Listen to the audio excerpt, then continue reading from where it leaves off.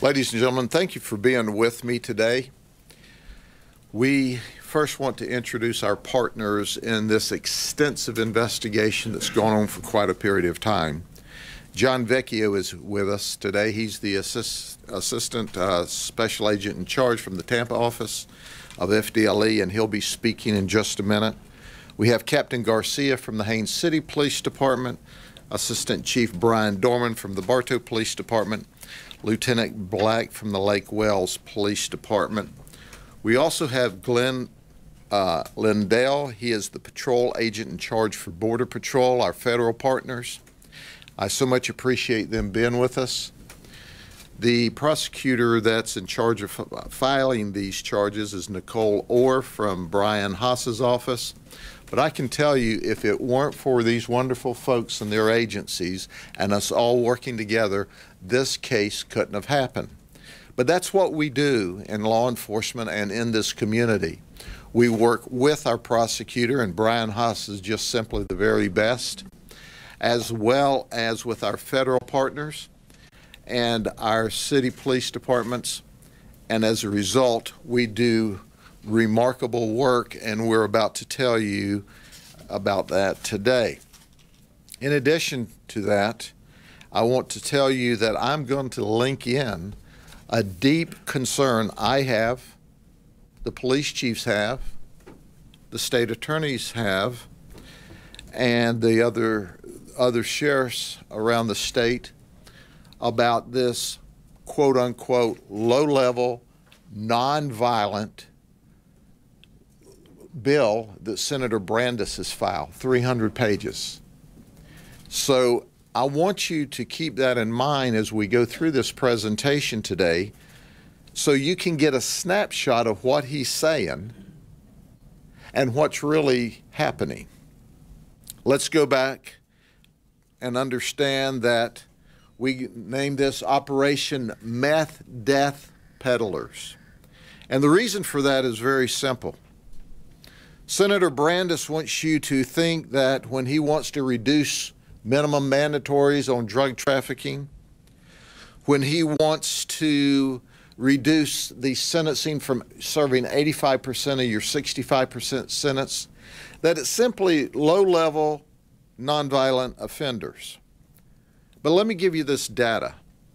There were 68 methamphetamine-related deaths in Polk, Hardy, and Highlands County, the 10th Judicial Circuit, in 2017, which is the last complete year we have data for. And I'm suggesting to you those numbers would have gone up and will go up when we have all of the 2018 data. But maybe Senator Brandes is not aware, in the state of Florida, when 2017, the Florida Medical Examiners Commission reports 858 meth-related deaths.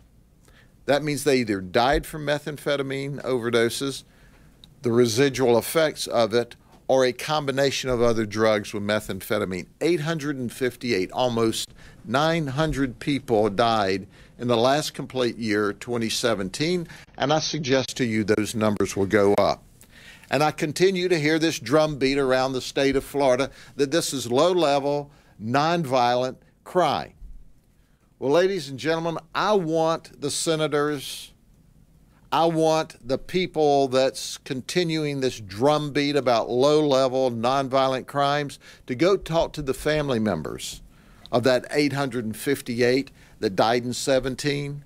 And there's going to be probably that or close to 1,000 that died in 18, and try to convince them that that drug is nonviolent, because I know it is and you know it is. So let's go to our investigation. This started back in 2016 when we learned that Ascension, he's up here on the top left, Nahara, was moving multi-kilos of methamphetamine. In 2017, we advanced the next year that we learned that Martin Delgado, who is here in the pink, was also a multi-kilo dealer of methamphetamine in Polk County. In 2018, on 5 separate occasions, our detectives working together, and the HIDTA task force served 5 search warrants, and mostly on these folks in the blue who were dealing in ounces of methamphetamine. And all this time, we're trying to make inroads into our main targets. And then between January and March of 2019, we got a huge break. We were able to do a deep dive with our colleagues and our partners here, and this deep dive investigation led to the people in the pink. And I want you to see them, because not only was Aseshian the leader of the group, but all of those people in the pink were dealing multi-kilos of methamphetamine. Multi-kilos. So we started this investigation, and we identified another 30 people that were involved in the recent investigation. Now, we want to tell you that altogether, we made 44 arrests. We seized 50 pounds of meth, street value $1.4 million, and we seized 4 firearms. I love it. I love it when people tell us this is low-level, nonviolent crime. They're just gun collectors, I guess. They just happen to have firearms, and one of them was armed when our detectives and our HIDTA task force members took him down. He had a gun in his pocket while he was dealing 2 kilos of meth. I love it when they tell us that this drug doesn't kill people. And it's killing hundreds of people a day, hundreds of people a year in the state of Florida. And it's killing thousands and thousands and thousands of people across the United States every year. And they want to tell us this is a nonviolent, low-level, not serious drug. They're lying to the public. They're absolutely, unequivocally lying to the public. I digress, but let me go on. And 9 of these folks are in the country illegally. 9 of them. Oh, yeah. That's right. I'm going to show you his photograph up close. Aseshian is in the country illegally. And I'm also going to talk about, and you'll see their pictures up here, Jose Chavez and Pablo Valdez. They're not only in the country illegally, they just got here 2 months ago. So they didn't waste any time coming here and dealing multi-kilos of methamphetamine. So when they tell you these folks are coming here for a better life, well, I'm certain there is a whole lot of them that are. These are coming here to destroy lives of people in the United States with their methamphetamine. And some of them, heck, just got here as little as 2 weeks ago. Last week, the Hillsborough Sheriff's Office did a press conference, and they called it Ice Cubes. Hillsborough Sheriff's Office did a fantastic job on that investigation. I'm very proud of my colleague, Sheriff Chronister, and his team. They're remarkable. The meth, the multi-kilos of meth that they made the arrest for last week came from these folks. Sheriff Chronister was asked last week, well, where did the meth come from? And he said, oh, I can't tell you at this time. And he couldn't because the investigation here was still ongoing. But Sheriff, thank you for your work. And at the end of the day, this is where the meth were coming from, these folks. So let me lay this out. Nicole Orr, our prosecutor, and boy, is she tough. She filed 85 felony charges and 50 misdemeanors on these folks along the way. I want to point this out, not that in case you haven't got the picture yet. These folks, these low-level, nonviolent drug dealers, according to Senator Brandis and others across the state, had a previous history of 329 felony charges and 142 misdemeanor charges. Did you hear me? These low-level, nonviolent, illegal criminals and others, because there's only 9 illegal criminals here that are dealing meth and killing people in this country, had 329 felony charges previously and 325 misdemeanors. Now, collectively, they pled down to 94 felonies and 142 misdemeanors. Now, Senator Brandes thinks, on top of their plea deal that they got, that they ought to go down from 85% of their prison sentence to 65%. Come on, man. What are you doing? Who are you listening to? Who told you that was a good idea so we could release these folks early from prison so they can prey on people and deal kilos of meth and kill our children across the state and the nation? Oh, we used to have nebia holes. That meant people had to prove where their money came from so we'd know that it didn't come from ill-gotten gains in order to bond out of jail. Well, the courts rule that's illegal. We can't do nebia holes.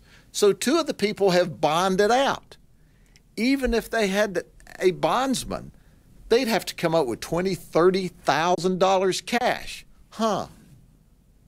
I wonder where they got that money from. Maybe dealing that stuff there, that low-level, nonviolent drug that kills hundreds of people in the state of Florida every year. So let's talk about Ascension Nahara. He's 45.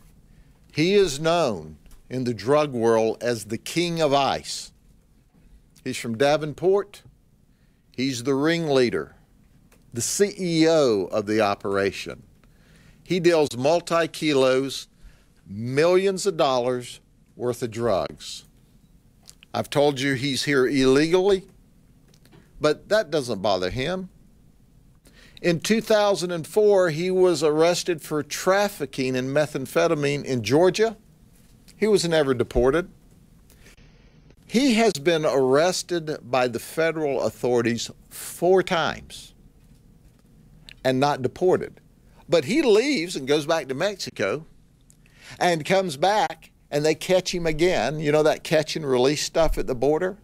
So 4 different times he's left the country on his own, come back, caught again, left the country, come back, and he's still here dealing meth.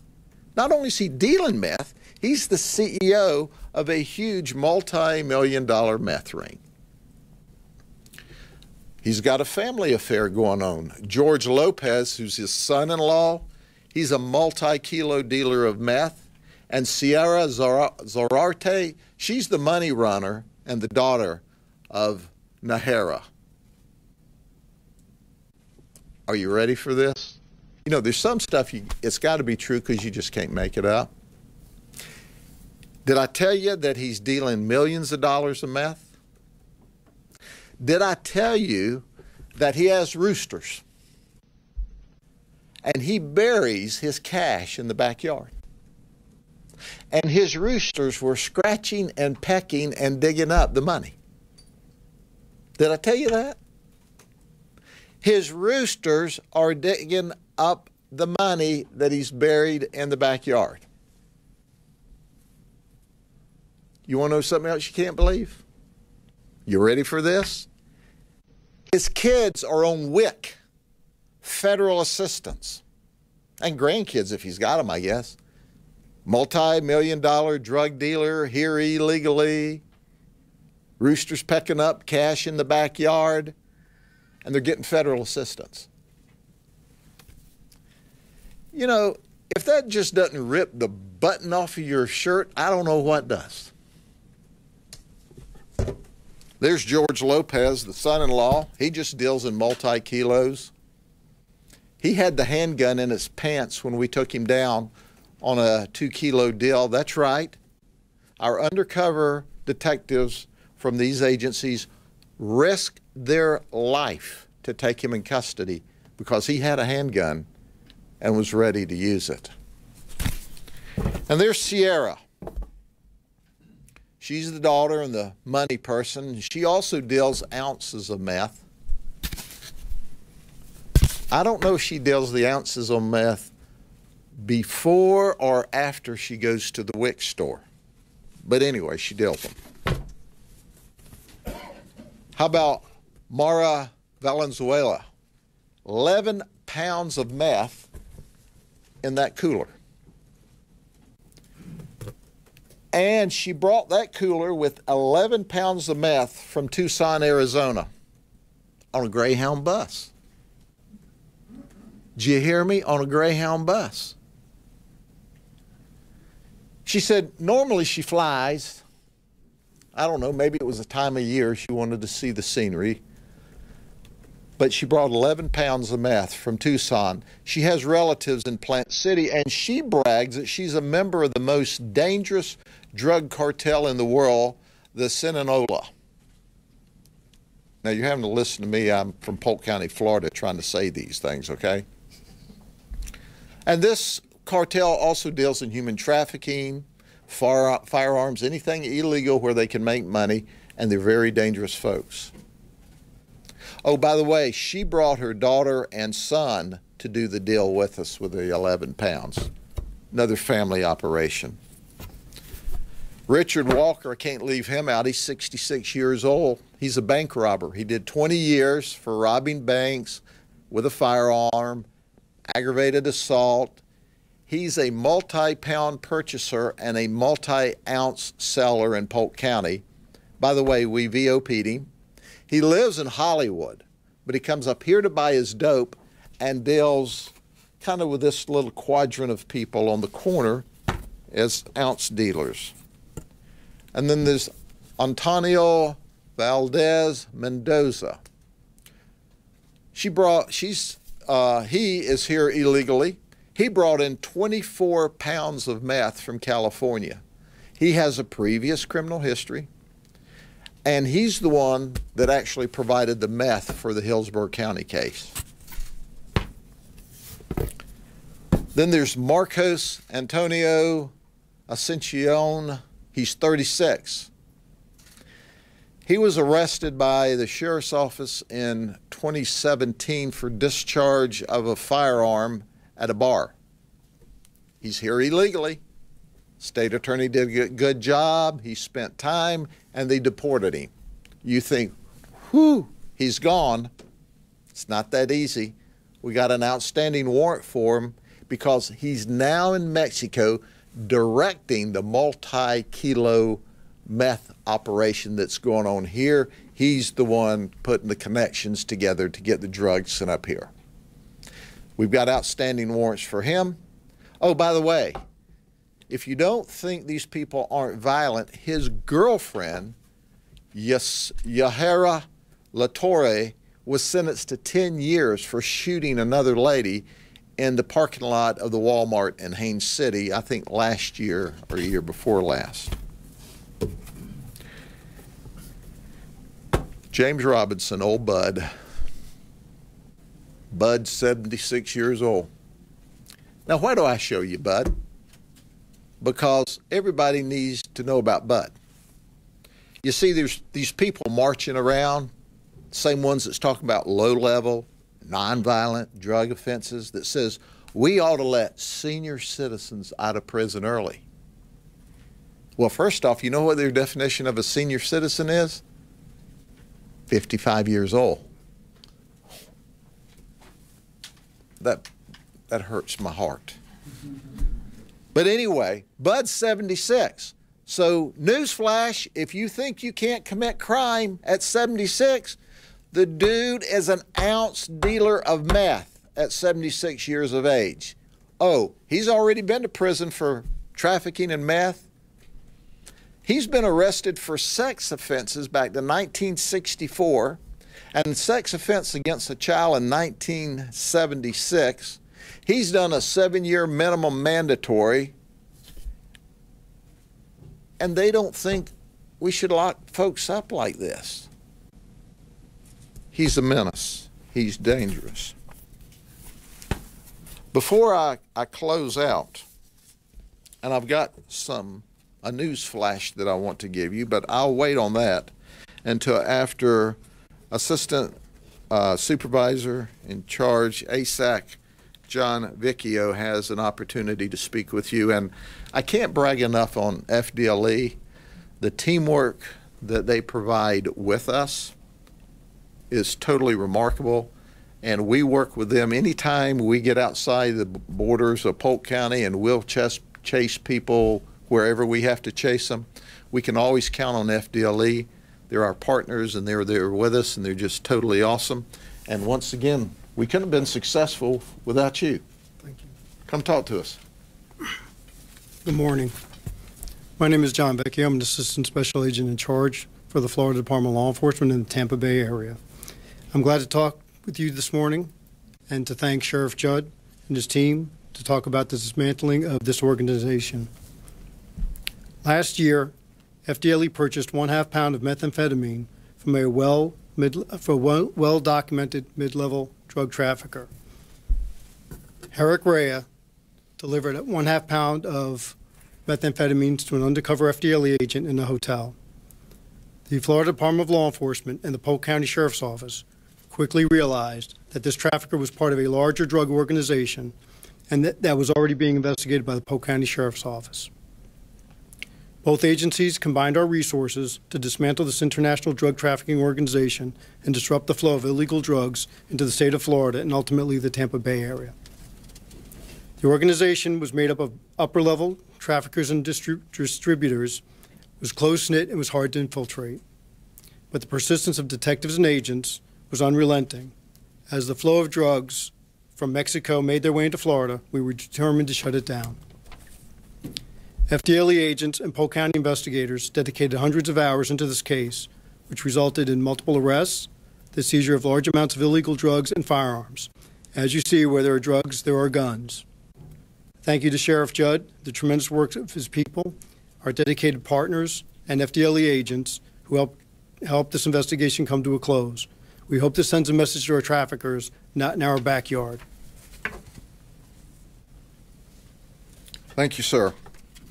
As we close out today, and I'm going to branch over, I think you heard me talk about these low-level, nonviolent drug offenders. Currently, Senator Brandes in the Florida Senate is pushing a now 300-page criminal justice reform bill he dropped last week.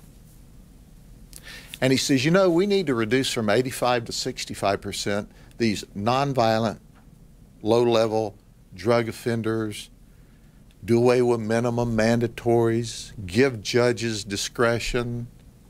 Ladies and gentlemen, crime in Florida is at a 47-year low.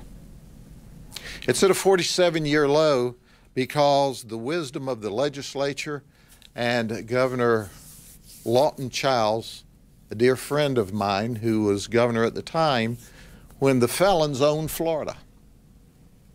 When in Europe they were warning tourists, don't come to Florida on vacation because you can end up coming back home to Europe in a pine box or being robbed or beat up or shot in rest areas. The Florida legislature gave us 10-20 life, minimum mandatory sentences, and precipitously the out-of-control crime that was going like this started going like this.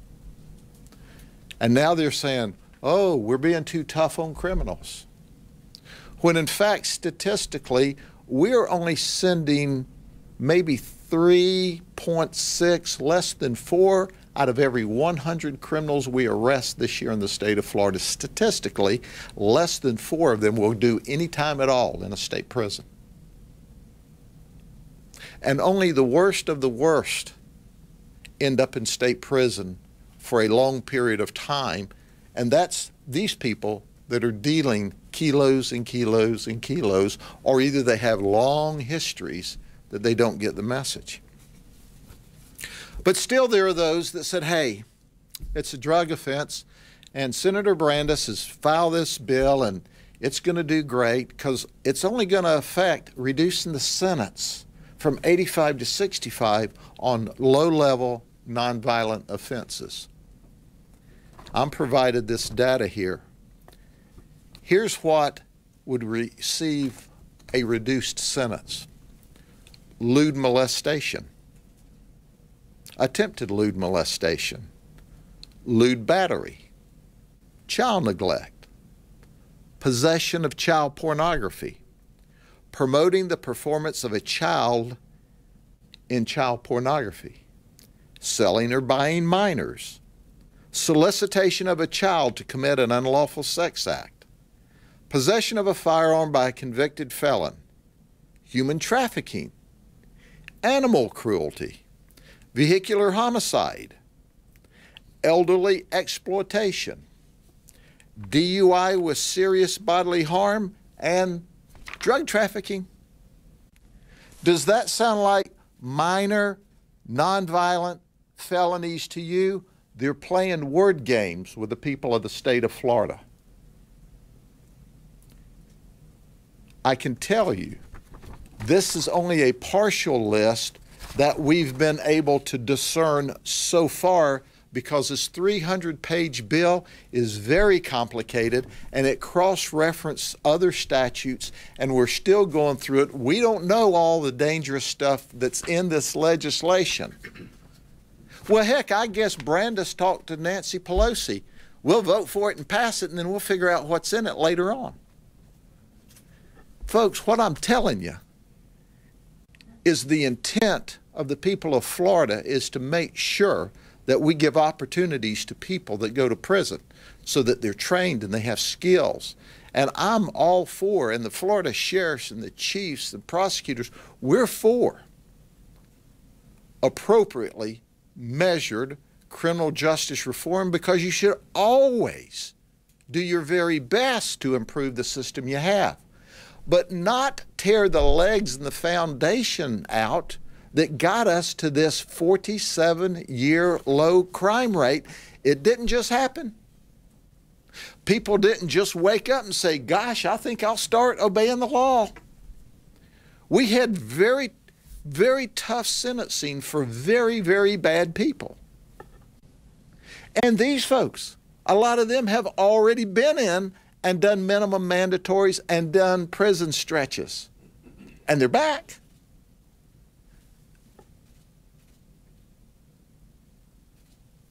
We need to talk to our legislators, and I want to brag on the House of Representatives. They're standing firm. The feedback I got, they're standing firm and telling us this is not acceptable in the House. Well, it shouldn't be acceptable in the Senate either. And I truly believe from the bottom of my heart, the overwhelming majority of our senators don't realize how dangerous that 300-page Brandes bill is. But it'll turn these kind of people back out to sell kilos of drugs that ultimately trickles down and ends up killing hundreds of people and your children across this state. I can't stand that. Do I want to help those that are addicted to drugs? Absolutely, unequivocally, yes. Do we want to help break this cycle? Yes. But you can't turn the drug traffickers loose. You can't turn the child pornographers loose. You can't allow people early release for solicitation of a child for an unlawful sex act, or human trafficking, or animal cruelty. Anyway, I'm not out of energy, but I am out of breath. Do y'all have any questions?